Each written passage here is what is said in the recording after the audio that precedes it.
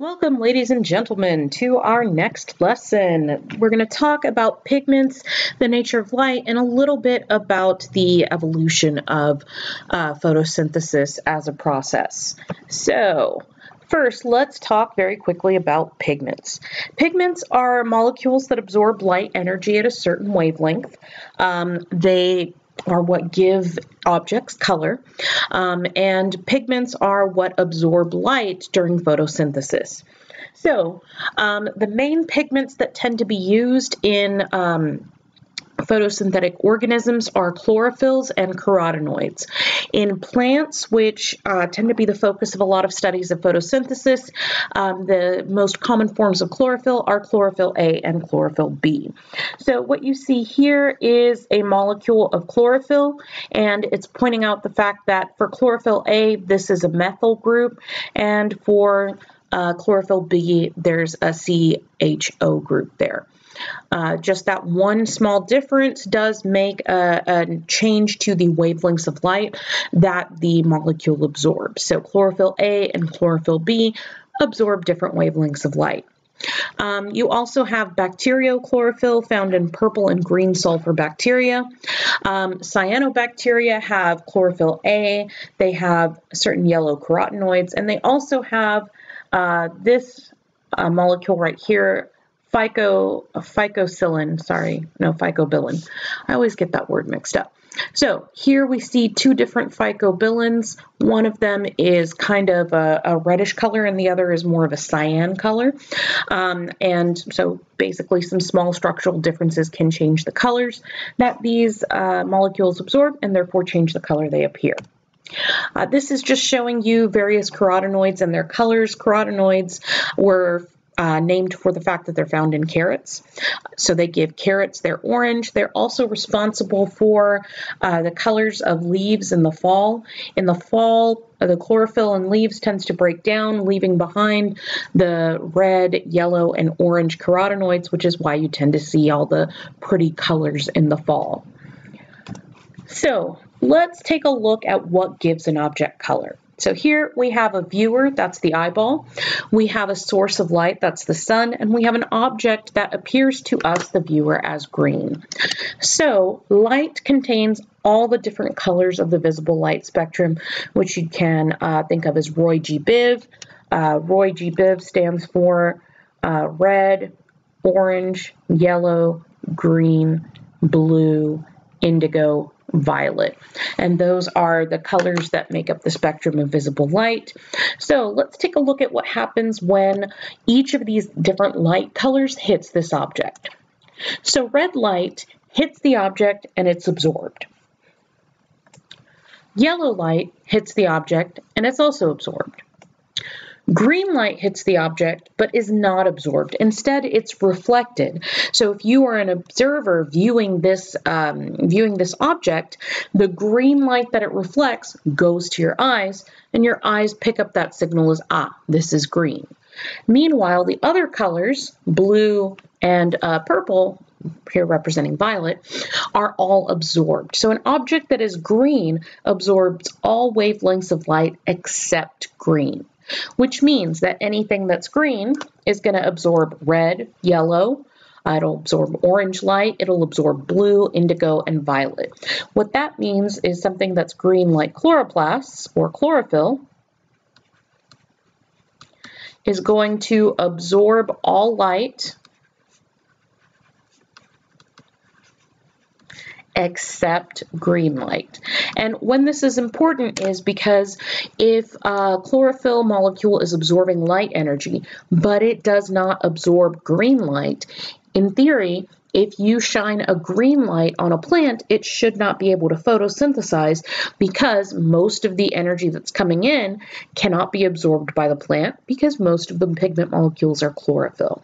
If there are some carotenoids in there or some other pigment molecules, then maybe the plant can perform a little photosynthesis with that green light.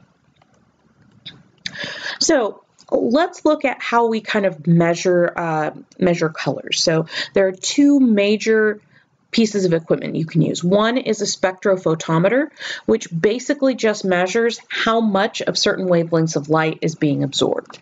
So what you see is you have a source of white light, and then you have some sort of refracting prism that's going to split light into its constituent colors. You have a barrier that is basically going to only allow certain wavelengths of light to pass through. So up here on the top image, it is set to allow green light to pass through. Green light is shined on here a chlorophyll solution, and you'll see all of the green light that goes in comes out. You have what's called a photoelectric tube, which is basically there as a light sensor, and it's going to measure how much light is coming through. So what this is showing is that green light is not absorbed by this chlorophyll solution. Instead, the green light mostly passes through. However, if you switch to a different color in the spectrum, such as blue light, and you allow that to shine through the chlorophyll solution, you'll see here that very little of that blue light is going to make it through the chlorophyll. Since very little light is transmitted, that means most of that light is absorbed. So chlorophyll happens to be very effective at absorbing blue light. You can also measure the absorbance with a colorimeter, just to look at another schematic of how this works. You have a colored solution, in this case it's blue. You have incoming light at a certain wavelength. I've made it indigo, so it's about 400 nanometer wavelength light. You don't really need to know details about wavelength, except just that wavelengths of light are associated with different colors. In general, the longer the wavelength, so the larger the number there, the redder, or the more towards the red end of the spectrum, the color will be, and the smaller the number, before nanometers, the more towards the violet end of the spectrum it'll be. So we have coming into this solution 100% of your light intensity. Of that, only 20% passes through the colored solution. So 20% can make it through the colored solution and hit the light sensor. So we can say that 80% of the light is absorbed, since only 20% is making it through. We can use this absorbance information at different wavelengths to create something called an absorption spectrum. Spectrum is singular, spectra is the plural. So what you can create this for is any pigment, anything that absorbs color. So what we see here are the absorption spectra of 3 different pigments, one a carotenoid, one chlorophyll A, and one chlorophyll B. What you'll see, and there's a diagram showing the wavelength of light here at the bottom. You do have this image on your paper, however, you do not have a colored image. If you want to color it so that you can see it a little better, feel free to do so. So the chlorophylls both reflect a lot of green light, and their color is reflected in the color of the line for each graph. So chlorophyll A has a peak absorbance, meaning it absorbs most of its light around here, so maybe around 425 nanometers, and it has another peak of absorbance around here, maybe around 675 nanometers. So chlorophyll A is going to absorb light most when you have blue light and kind of orange light. Chlorophyll B has slightly different peaks of absorbance. So for example, it will absorb really well around 500 nanometers. And it's got a second peak around, let's say, 640-ish nanometers. It's just an approximation. So if you have a plant that has both chlorophyll A and chlorophyll B pigment molecules, it gives it a slightly wider spectrum of absorption, so it can absorb more wavelengths of light. Then you throw in another molecule like a carotenoid, which remember is going to reflect orange light mostly at us. Its peak absorption is at maybe let's say 480 or so. And so it is, when you have that carotenoid present, you now have another molecule, a different molecule that can absorb a different wavelength of light, meaning you're expanding the portion of the visible light spectrum that your plant can absorb. You can use this to create what's called an action spectrum. So an action spectrum is not for an individual pigment, it's instead for an organism. So it's showing the rate of photosynthesis for an organism at different wavelengths of light. If you look, the wavelength that has the lowest rate of photosynthesis is going to reflect the wavelength of light that is absorbed the least, which is in the green area. So that means that this photosynthetic organism, whatever it is, probably looks green.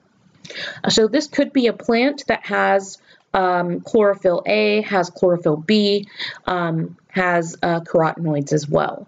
So you see you've expanded the portion of the visible light spectrum you can use to perform photosynthesis. So there are accessory pigments. They do a couple of jobs. Some of them allow plants to absorb more wavelengths of light than they could if they just used chlorophyll. There are other organisms, lots of bacteria, a few protists, that use other pigments as their primary pigment to absorb light during photosynthesis. There's another function for these accessory pigments though, which is photoprotection. So some of these pigments will absorb extra solar energy as it's coming in and release it as heat. This is important because if you have very high intensity light coming in and it hits the molecules that are absorbing light in photosynthesis, if you have that hitting a pigment molecule or what are called reaction centers, they can actually do physical damage to the molecules. So instead, you have these accessory pigments absorbing a little of that light, keeping it from hitting the actual photosynthesis equipment, and then just kind of releasing that as heat. Therefore, it's not able to damage the photosynthetic organelles, the photosynthetic molecules. If that happened, then a plant or other photosynthesizing organism, if it can't perform photosynthesis, it can't feed itself and it will die. So that's a very useful adaptation. So how are pigments used in photosynthesis? Well, they're arranged into these complexes of pigments plus proteins called a reaction center. As light hits the pigment, the electrons in that molecule are going to absorb light energy. And when they absorb light energy, we're going to say they become excited. So that is an electron that has extra energy. If there is nothing nearby to accept that electron or to transfer its energy to, usually that electron will then release some light. We'll look at that on another slide. So we'll actually look at that more when we talk about photosynthesis in our next lesson. Apologies. So let's look at where photosynthesis came from. The first organisms were not photosynthetic. They were most likely heterotrophs, meaning that they took in their food from outside sources, so they probably broke down either inorganic molecules or very simple organic molecules that formed in nature and used those for energy. They were also anaerobic, meaning that they did not use oxygen. In fact, for most of the organisms that first existed on the planet, oxygen was most likely toxic. And we know that because we have evidence that the early atmosphere contained very little free oxygen. So you can actually measure or even infer the amount of oxygen that is in the ancient atmosphere by looking at rocks of various ages. So I believe the oldest rocks we've discovered are about 4.5 billion years old. I think a lot of them actually tend to be found in Australia. And if you look at the composition of those rocks, there are some materials, some rock types that can only form under low oxygen concentrations. And you'll find those rocks from the oldest rocks that we found all the way up until starting around 2.4 billion years ago, at which point you start seeing less and less of these materials that need low oxygen conditions to exist, and you start seeing materials that can only form under higher oxygen conditions. So this is linked to a rise in oxygen concentration, and that rise in oxygen concentration has increased until we're I believe it's about 18% of our atmosphere is oxygen now. There was a relatively rapid rise in oxygen concentration around 2.4 billion years ago, and that actually is sometimes called the oxygen catastrophe, because at that point, most life on the planet was wiped out, or most species on the planet were wiped out. And only some hardy species of bacteria of unicellular life that were able to tolerate oxygen, as well as any oxygen-producing photosynthesizers, were able to survive this catastrophe. So when the levels of oxygen start rising, that is when we posit that oxygen-generating photosynthesis had to have evolved. Now, oxygen-generating photosynthesis is not the only type of photosynthesis. There are types of photosynthesis performed by various bacteria that use some molecule besides oxygen. That generates something besides oxygen. And we'll talk a little bit about where oxygen is important in photosynthesis, why it's needed, and what some of the alternatives are in our next lesson. And then as time passed, as more organisms were performing photosynthesis and releasing oxygen into the atmosphere, we had higher concentrations of oxygen. So the first oxygen-producing photosynthetic organisms were likely cyanobacteria. Cyanobacteria are named that because they are cyan-colored. Cyan means blue-green, so they're sometimes also called blue-green bacteria. They are of particular interest to us because they appear to be the ancestors of modern chloroplasts. And we'll talk in a moment about how chloroplasts originated. So these prokaryotes that were performing photosynthesis were responsible for oxygenating the atmosphere, which was a very important step in evolution because oxygen-powered cell respiration can produce a lot more energy than anaerobic respiration. And so with the release of oxygen into the atmosphere, organisms could begin to use oxygen during cellular respiration, get more energy per molecule of glucose, and were then able to use that energy to gain complexity, to perform more reactions, and so on. And evidence of cyanobacteria in the fossil record also coincides with this timing of around 2.4 billion years ago when there was a rapid rise in oxygen levels. So the first organisms to perform photosynthesis were bacteria, obviously, because until about 1.5 billion years ago, there weren't any eukaryotes. So the first photosynthesizers had a variety of methods to perform photosynthesis. They produced different waste products besides just oxygen. And remember, prokaryotes don't have any membrane-bound organelles inside. So instead of having separate chloroplasts inside of them, what they had were basically these infoldings of their cell membrane.